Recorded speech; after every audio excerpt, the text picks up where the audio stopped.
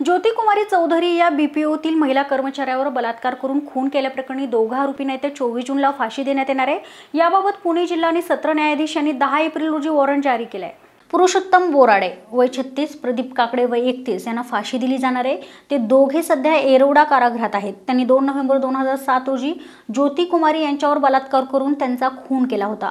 ज्योतिकुमारी या मूळच्या उत्तर प्रदेशातील गोरखपूर येथील होत्या। नोकरीच्या अखेरच्या दिवशी बोराटे आणि काकडे यांनी त्यांना त्यांच्या घरातून कार्यालयात नेण्यासाठीच्या गाडीमध्ये बसवलं। मात्र दुसऱ्या दिवशी त्या घरी न आल्याने त्यांच्या नातेवाईकांनी ती बेपत्ता असल्याची तक्रार पोलीस स्टेशनमध्ये केली होती।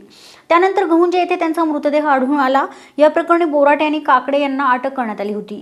मार्च 2012 मध्ये पुणे सत्र न्यायालयाने दोघांना दोषी ठरवून फाशीची शिक्षा सुनावली आहे। मुंबई उच्च न्यायालय आणि सर्वोच्च न्यायालयाने फाशीची शिक्षा कायम ठेवली आहे। 2007 मध्ये पुण्यातील एका बीपीओ कार्यालयातील कर्मचारीची बलात्कार करून हत्या करण्यात आली होती। या प्रकरणातील दोघा आरोपींना 24 जूनला फाशीची शिक्षा देण्यात येणार आहे।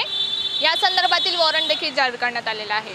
येरवडा मध्यवर्ती कारागृहातील मुख्य अधिकाऱ्याला देखील फाशीची अंमलबजावणी करण्याचे आदेश देण्यात आलेले आहेत।